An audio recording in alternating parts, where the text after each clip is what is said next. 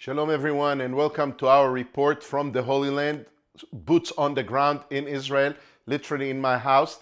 And today I want to speak real quick about the situation that Israel is involved with right now.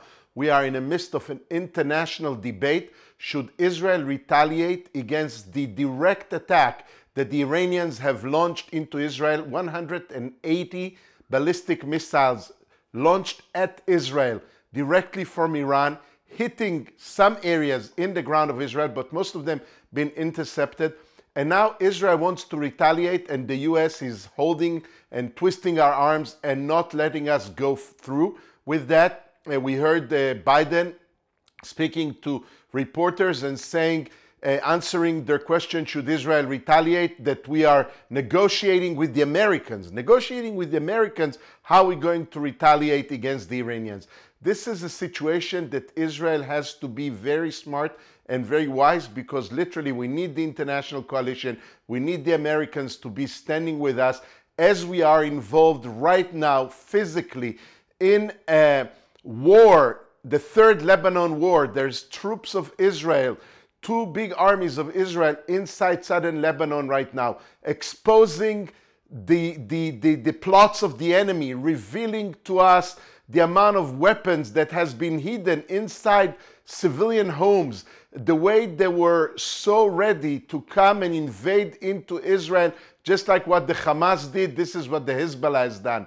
Israel, thank God, took the right measurements before we entered into southern Lebanon. We destroyed the entire leadership of the Hezbollah. We killed Nasrallah, was the head of Hezbollah. We took down most of his high-ranked officers. We have been literally preparing the land, but still, we're hearing news coming out of Lebanon that we have troops that has been injured, soldiers that had been killed already. But the people who lives in the northern parts of Israel, over 70,000 of them that's been displaced for the last year, they need us. They need the Israeli army, the Israeli government to be resilient, to be determined to push the Hezbollah further back into the heart of Lebanon, so there'll be no threats over our citizen towns and civilians.